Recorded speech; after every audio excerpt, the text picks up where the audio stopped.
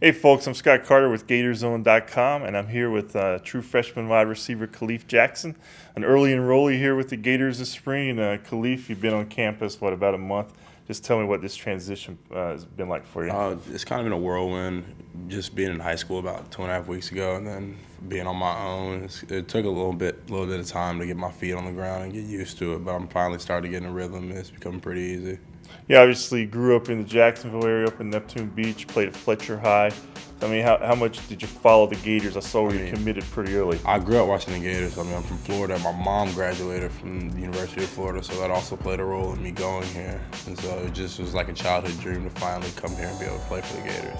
And to be here in spring and to be able to go through the spring practice, how important was that for you in making the decision to early enroll? I mean, it played a role in it, but it wasn't the only factor. But I knew with coming in early, I would have an advantage over other people. I could physically develop and mentally develop and learn the playbook a lot faster as opposed to people coming in during the summer. And just reading about you a little bit, I saw you had some interest in schools, Georgia Tech, Duke, schools that have a really good academic background. Obviously, Florida fits in that.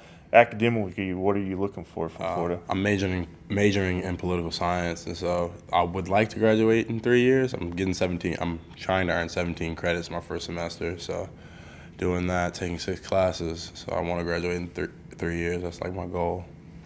Okay, in terms of back to football, you were number 5 in high school. Is there a story behind that? I mean, I love the number 5. There's only 2 receivers I've probably looked up to. One of them plays here. He wears number 5. He helped me out a lot in high school. And then another one, he played at Reball with my brother.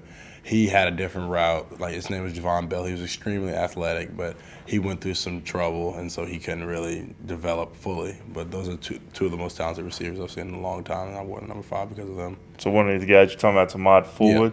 Yeah. How well do you and Ahmad know each other? We know each other really well. He helped me out a lot in high school. Like, it was weird. At my high school, the seniors who were ahead of me wouldn't help me as much, so I would have to go reach out to other people to help me out. He helped me a lot more than a lot of people at my school even know, because he helped me develop as a receiver. He told me to keep coming back to camp. It's just going to take time. They're going to offer you, and it happened. All right, a couple of fun, quick questions. Favorite meal? Mac and cheese. Mac and cheese, all right. What about favorite movie? Forrest Gump.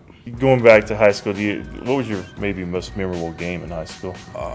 We were playing against Raines, and Dorsey remembers this. It was his senior year, and I caught a game-winning touchdown with no time on the clock, and we stormed the field. I'll never forget that moment.